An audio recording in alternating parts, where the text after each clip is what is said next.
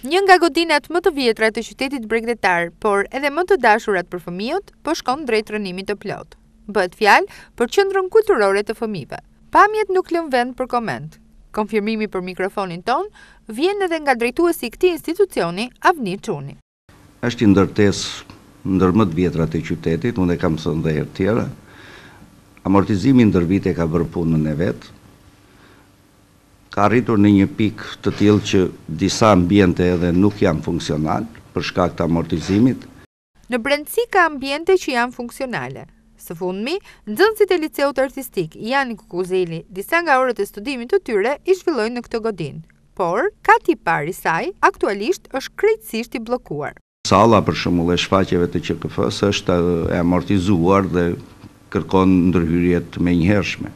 Po kështu pjesa ballore ngjitur me bankën e shtetit është në kushte të amortizuara dhe kati i parë i saj për momentin është i bllokuar.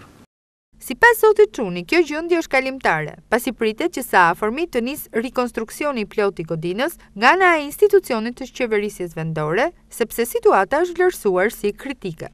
Nga informacioni që unë kam, Bashkia e Durrësit këtë vit e ka futur në projektet e saj qendrën kulturore të fëmijëve dhe ka miratuar me procedurë të përshpejtuar me sa unë kam informacion, edhe një fond limit për 25 milion lekësh të reja, dhe unë besoj e shpresoj që shtatori që vjen fëmijët e qytetit Durrësit i gjejmë një qendër tërësisht të restauruar dhe të re.